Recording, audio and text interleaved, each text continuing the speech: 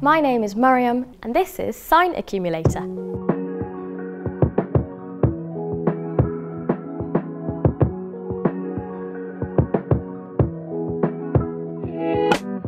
So everyone is in a circle and the practitioner does an action with their body. That action can be a Makaton sign, it can be a movement, it can be a dance move. So they do an action first and then the person in the circle next to them copies that action and then adds their own action to that sequence.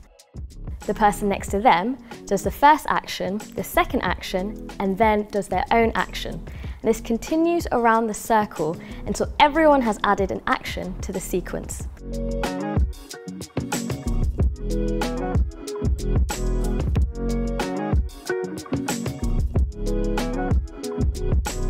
At the end, everyone does all of the actions together, creating a full movement sequence.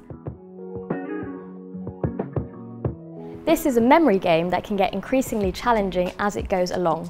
The group can help the person who's trying to think of the action and by doing the actions alongside with them.